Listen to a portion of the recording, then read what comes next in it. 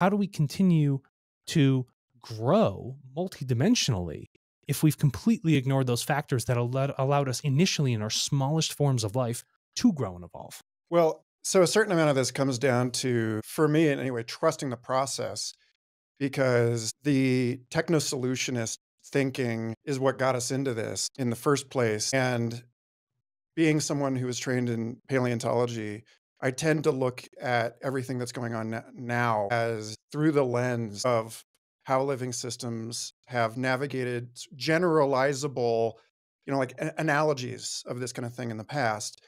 And one of the things that shapes a lot of my thought and my work in this is the Bob May's 1972 paper, Can a large complex system or will a large complex system be stable?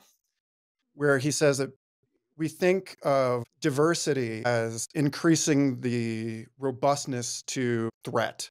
Like at first pass in systems, It could like normalize a new thing the that comes more into it. tools we Yeah. have, the better equipped we are to deal with it. But you look at somebody like Brian Arthur and his work on the nature of technology, his point is that technology is recombinant.